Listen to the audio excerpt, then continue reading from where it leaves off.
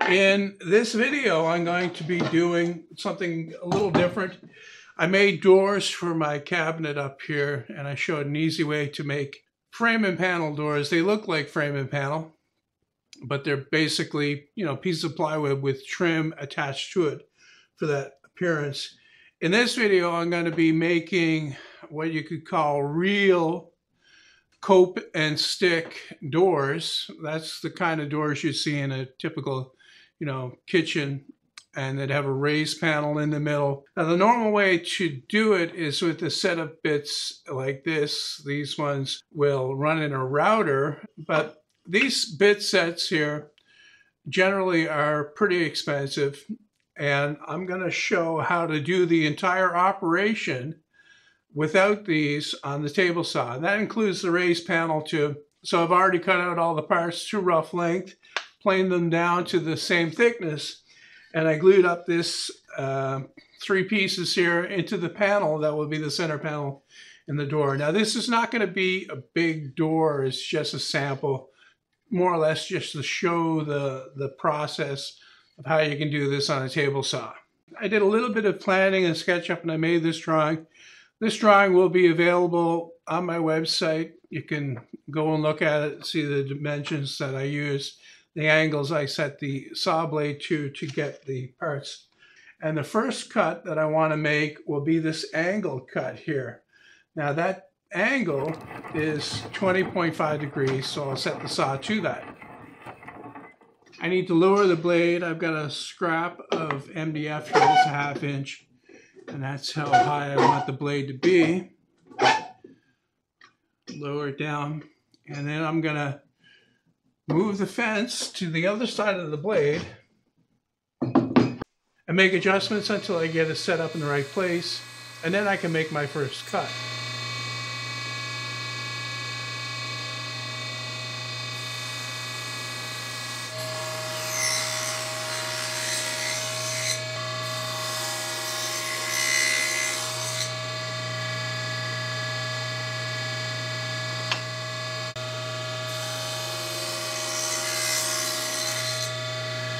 In this next cut that I'm making here, I've lowered the blade down to stick up above the surface about 1/16 of an inch, and that will trim off the angled piece that I just cut. So I've got the 4 pieces cut, and as you can see from the close-up picture, it looks good. This is exactly what I'm looking for, a nice slope like that, plus a very clean cut on the shoulder. The next step is to cut the 1/4 inch by 1/2 inch deep dado that receives the panel. And I'm just going to do that with a single blade, making a series of cuts until all of the material is removed.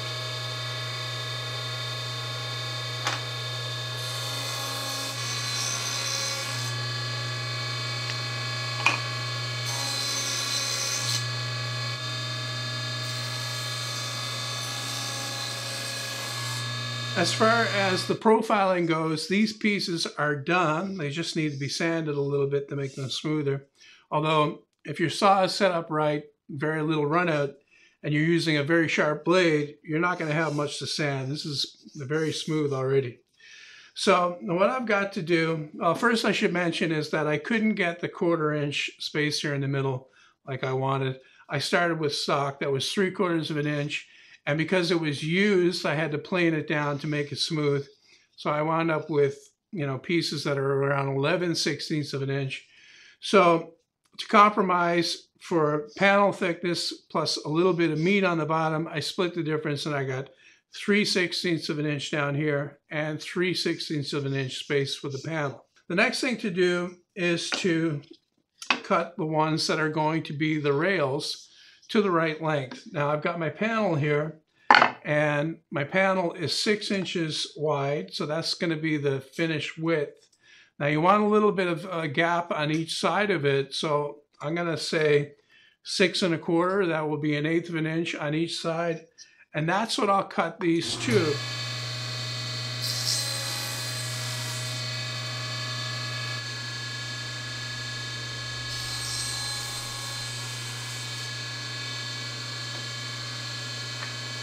Once again, I've tilted the blade to that 20.5 degrees. I've moved my fence onto the other side of the blade so that it's, away from the tilt.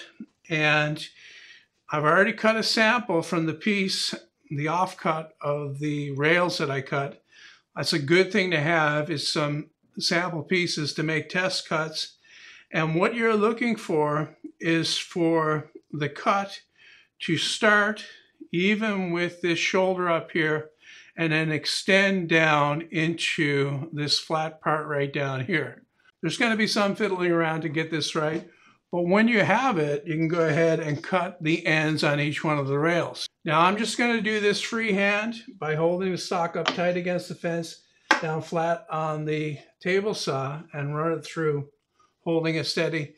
I'm perfectly fine doing that. I'm comfortable doing that. I don't have any worries about touching the blade or getting cut or experiencing a kickback.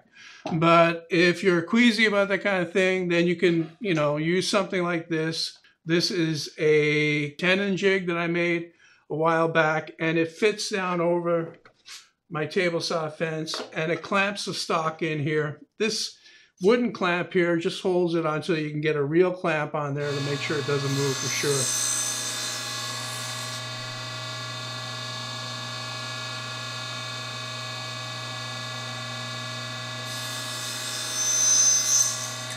Well, once again, I've moved the fence to the other side of the blade, brought the blade back up to 90 degrees. I've made a sample cut already in the piece that I was working on before. I've also taken my other scrap and I broke off the back part here so that just the angled piece can go in and I can check the fit.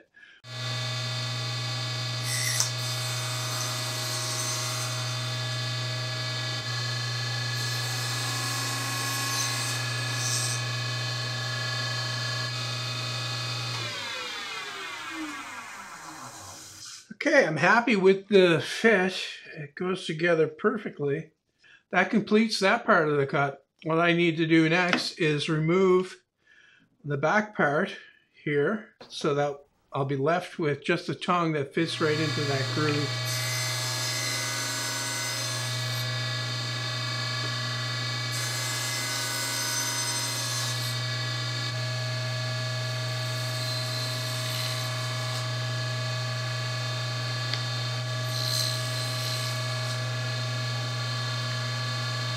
Now that I've got the cope done in the stiles and rails, I can put it together here temporarily and measure how long the panel can be. I've got 8 inches from end to end here. So if I subtract a 1/4 inch, that would be an 1/8 inch space on each end. Although you really don't need it for this way because wood doesn't expand and contract along the grain as much as it does across the grain. But I'm going to give it a little bit anyway. So I'll make the panel, the final dimension, 7 3/4 inches long, and I'll just cut that once again on my mini table saw sled.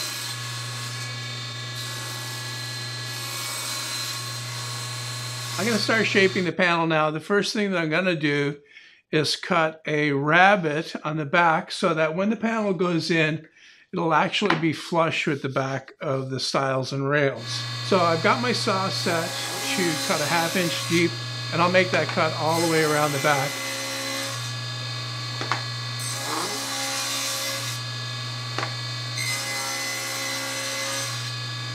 Then I'll lower the blade to just 1/8 of an inch above the surface, move the fence over, and finish the cut. To cut the bevel on the front of the panel, this time I will use my jig, and I have once again moved the fence to the other side of the blade, tilted the blade this time to 12 degrees, and I'll cut the end grain first on both ends, and then I'll cut the long grain, and that will avoid any chip outs.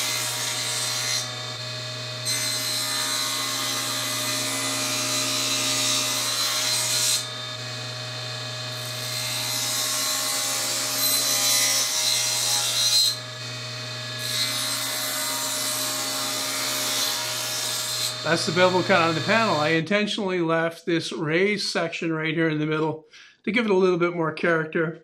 Now, if I take the rail and I try to put it in, it won't go all the way in or as far as it needs to go in.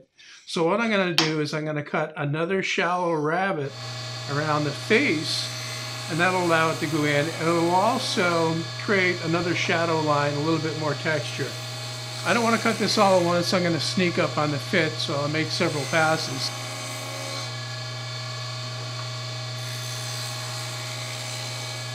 Okay, that went well, and it fits in there snugly. I've got some sanding to do, so that'll loosen it up even more. But you do want it snug at this point. I'm going to do a bit of a dry fit here. Push the rails in first, and then the stiles on next.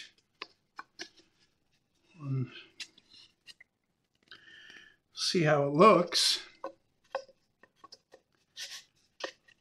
And it's looking good, pretty good so far.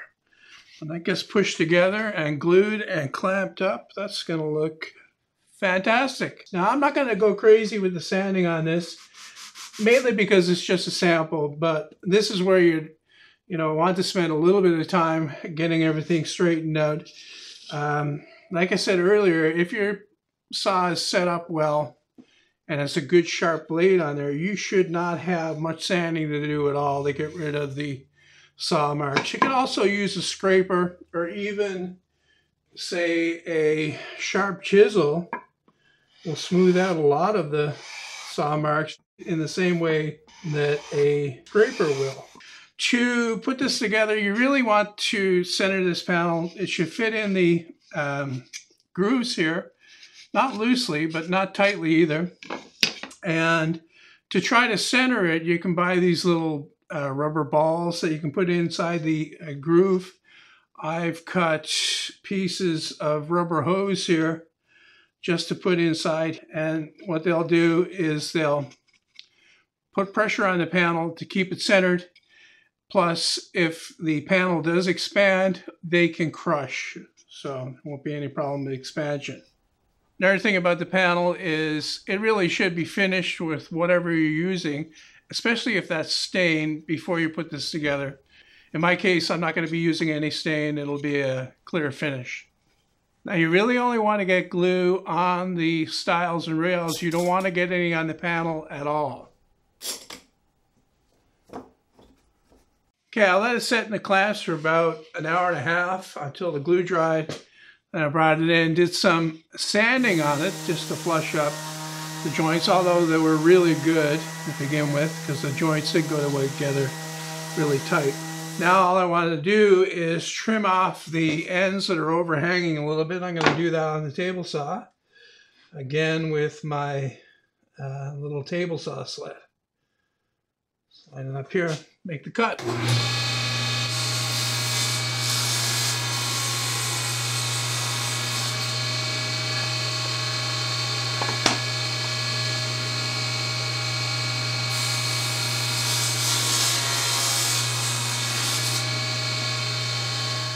Then all it needs is a little bit of sanding on the edge to get rid of the saw marks, and it's finished.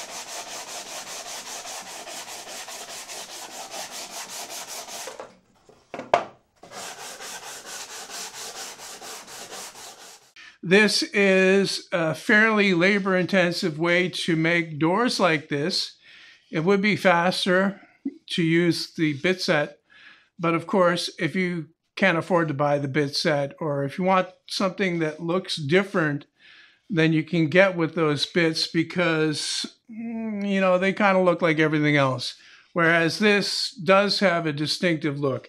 And you can change things. You can make this profile here shallower or even deeper if you want to. You can change the panel, do lots of things, make it step up, make it completely flat, whatever you feel like. Where it would make most sense to do this is if you have a lot of doors to make, that you can set up your saw to do all the cuts one after the other and all the stock that you've built. And it winds up being probably less time, actually, because, the table saw actually cuts quicker than a router would.